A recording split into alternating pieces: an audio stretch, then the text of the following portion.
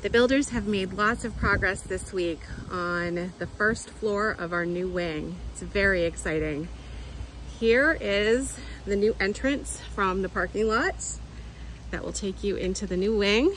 And pretty soon, this window here will become our new doorway coming from the sanctuary into the wing. And down there, that door will soon also be enclosed, taking you from the sanctuary into the wing as well. That will be the back lobby and exit. And right there will be an ADA lift to get you up to the second floor. Here's the hallway. And to the left, those will be classrooms and bathrooms.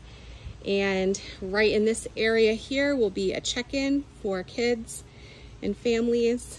And then off to this side of the hallway will be a director of family ministry office right here at the corner, and then additional classrooms down the hallway.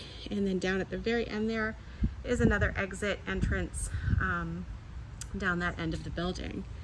So super exciting. We cannot wait to see more done, but they've made excellent progress so far. We couldn't be happier with how this building project is going.